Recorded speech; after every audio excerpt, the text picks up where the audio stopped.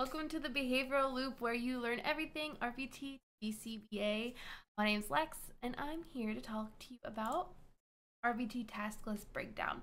So this segment we're only going through section A, which is measurement, and then I will post the rest as the weeks continue. I am in my second semester as a BCBA student, so I am pretty crammed with work, but I'm going to try to get my best to get you guys all this information.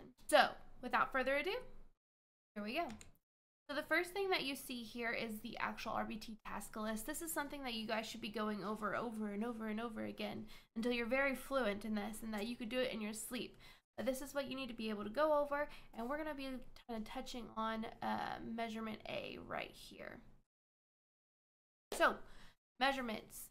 It has 6 segments. We have A1, which is prepare for data collection, A2, which is implement continuous measurement procedures, A3, which is implement discontinuous measure procedures, A4, which is implement permanent product recording procedures, A5 is enter data to update graphs, and A6 is describe behavior, environment, observable, and measurable terms.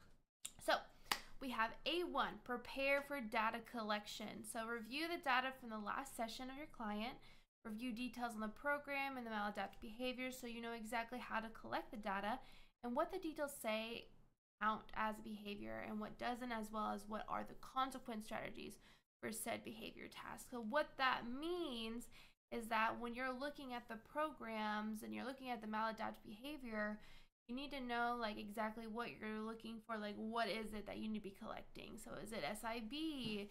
Is it man for area? Like things like that. And then gather any materials you might need as a reinforcer for clients or work that might be needed for each client. So if they have time on task or other programs that involve needing certain materials, make sure to have that all ready for them. I know with my clients who really loves art, before our session starts, I literally get like a bin. I have a bin for them that I go and grab, and then I bring it to their room, and then I just have it there because I know as soon as they walk in, they're going to be like, I want art. And I'm going to be like, awesome, let's do art. So that we can first pair for the first 30 minutes of our session. And then, of course, just be ready to get set up and ready for your KED. So that's A-1, pretty easy stuff. And then we get to A2, which is implement continuous measurement procedures. These are procedures to measure all instances of behavior. So you have your frequency, which is your count. You have your latency, which is the time between an SD and a response. The duration is how long something happened, your IRT between two responses, and rate, which is your frequency divided by time. So here, I know it might be confusing, which is frequency versus data. So in this section, you're going to see, the date, client's initials, the behavior that we're targeting, and the observation interval. So the interval is 2 minutes, the total time is 10, and the number of trials is 3. So within your first trial, which is, sorry, I'm pointing, is right here. That's your first trial. These are both increments of 2.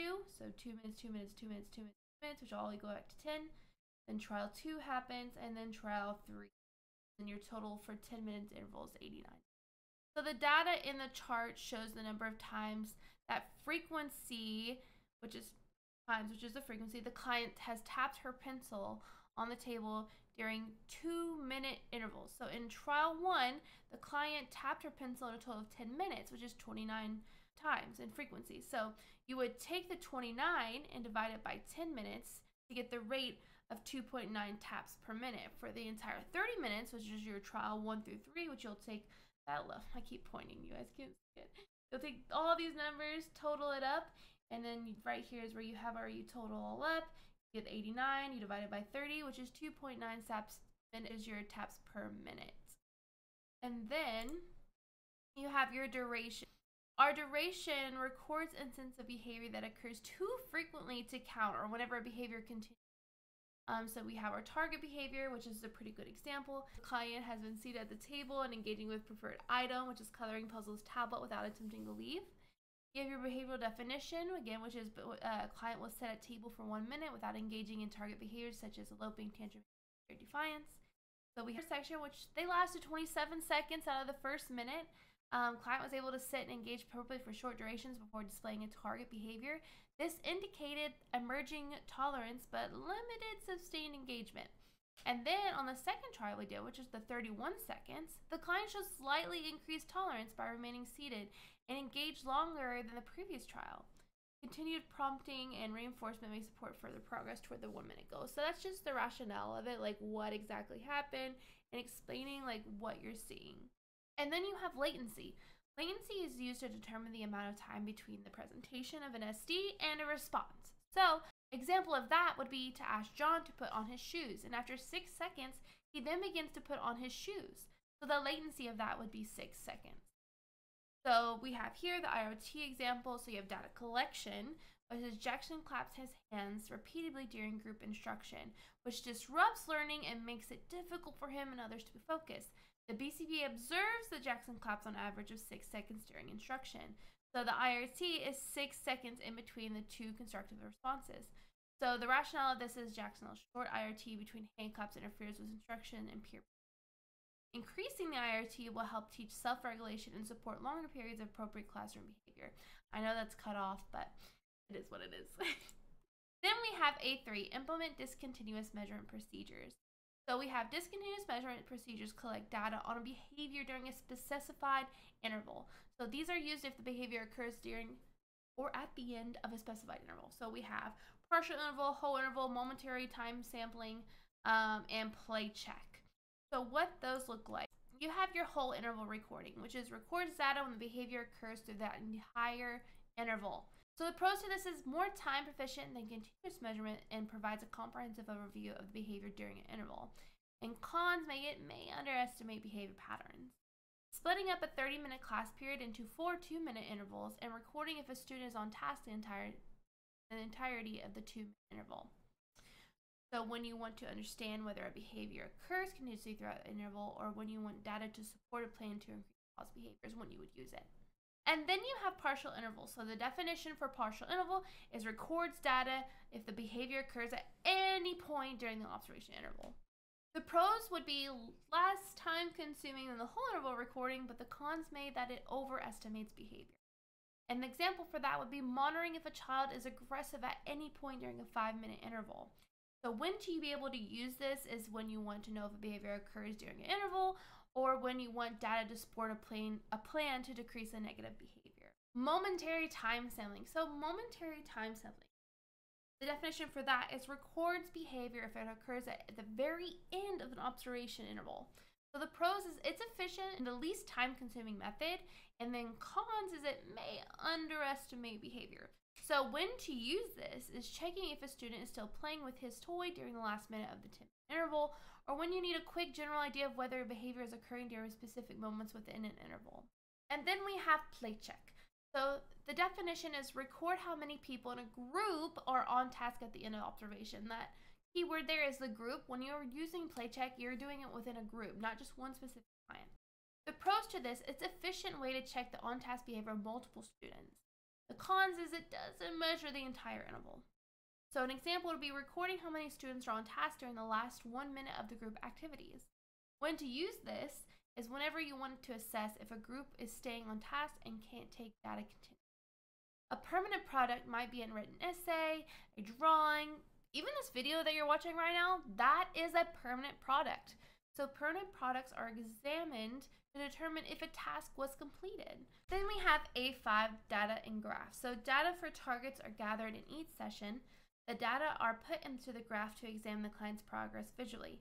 So the success, failure, or even stagnation of a target can be determined by looking at the graphs.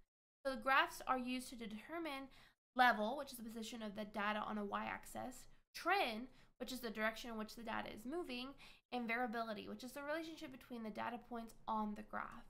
So here you can see the level. The level is going to be basically you're taking all of these points here and you're going to find the mean of them. So you're going to take 66.67, 90, 100, 33.33, 100, 60, 66.67. You're going to add those all up and then divide them by 7, and then you get a 73.81. That is your level line. And then you get your trend. So your trend, as you can see here on this gray line, is basically a starting point to see if your behavior is increasing or decreasing, and the trend line is always going to follow the data. I know this one's a little confusing because it kind of cuts off, but you see that it's increasing in time. So variability is determined by comparing data points to other data points on the graph. So variability results in the inability to determine if an intervention is working because the data points don't show consistency in trend or level. So that's something you really need to pay attention to. Make sure that you guys are marking your graphs correctly, because it is so important that you are able to mark them correctly so we're able to see if our interventions are working, if we are helping the kid be able to move forward in life. And then we have A6, which is describe behavior in the environment. So observable and measurable terms are used to describe a behavior and its form. So an example of this would be Josh will tap his knuckles together, an audible sound with his palms facing outward, like this. From denied access. This is an example of target behavior, is tapping knuckles with audible sound. So with this definition, another RBT on Josh's case can observe and measure this behavior. And remember to use objective language and terms. Now, I know this to you guys wouldn't really make sense, but when you're looking at the details of your maladaptive behavior, you really need to look and see, like, what is the description so that you can count this correctly. If it doesn't seem to meet the criteria, go on and meet with your BCBA and get a better explanation. Maybe they need to update it. Whatever it is, having this explanation that is very easy to understand, you can observe the behavior and understand what that behavior is and mark it correctly. That's the most important part of this section.